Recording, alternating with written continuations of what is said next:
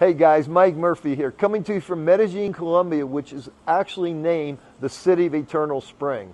And for you guys in North America, we're getting ready to go into the spring season. For a lot of you, it's been a tough winter, and a lot of places have been colder than normal. Economically, it's tougher. Inflation is tougher.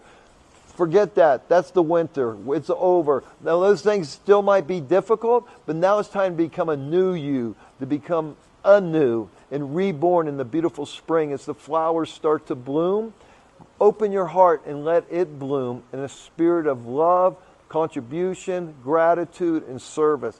Let's take this springtime right now. Let's go deep within and let's find out what really makes us bloom as an entity, as a human, as a lover, as someone that wants to make a contribution to the world and make it a better place. And until next time, go out there, live with passion, and create the life of your dreams.